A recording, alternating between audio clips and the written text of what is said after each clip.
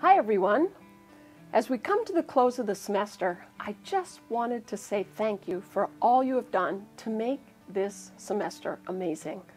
When we all got vaccinated as a community, it gave us the opportunity to have as normal a year as possible, and because of all of your diligence in taking care of each other, it's been a great semester thus far.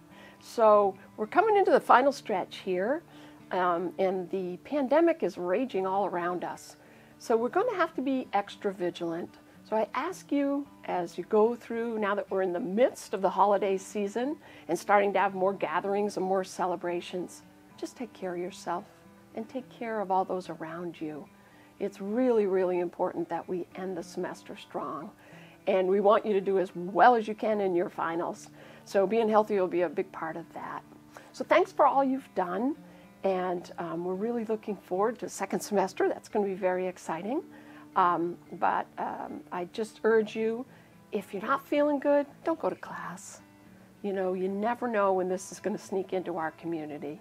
So take care of yourself, listen to your body. Don't be afraid to step up and say, I'm going to step back right now to protect those around me. And hopefully it's nothing, but just in case it is.